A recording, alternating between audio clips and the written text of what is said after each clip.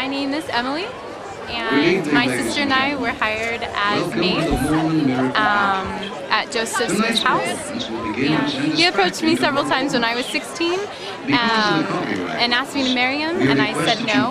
And then he finally basically told me that he was going to marry me, that God said he revealed to him that I was going to be his wife. And so I was basically forced into the marriage,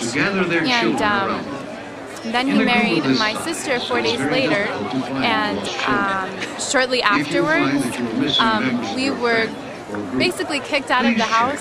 Emma didn't really like us anymore, and so we were called into a room with Joseph and Emma, and he shook our hands, and we understood that it was to leave, and we saw him maybe once before he died, and that's it.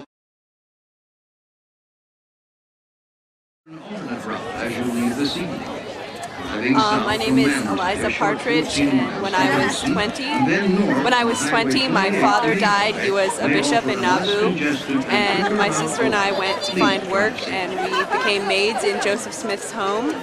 And during that time, he proposed to my sister several times, and later me as well.